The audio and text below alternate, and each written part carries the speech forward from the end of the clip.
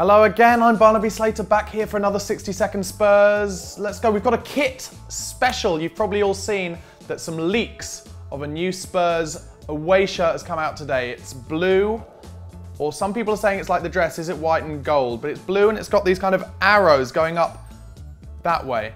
What do you think of it? I actually don't mind it, I quite like it, but what I thought it would do for me is make me do an impromptu top 3 Spurs kits of all time special. Number 3 is the Spurs third shirt, the light blue one from Umbro, 1991 to 94. And if you remember, it has the stripes that say Spurs in it all across here. That was one of my favorites. I had it when I was a kid. That is number 3. Number 2 comes from the 1999 to 01 seasons. It's the Adidas home shirt, just the simple white shirt with the lovely blue stripes down the side. That was one of my favorites. What did you make of it? Is that in your top 3? And finally, number 1, the best kit that Spurs have ever had, in my opinion, was the 1990 to 91 home Spurs Hummel shirt with the diamond on the collar, Holston across.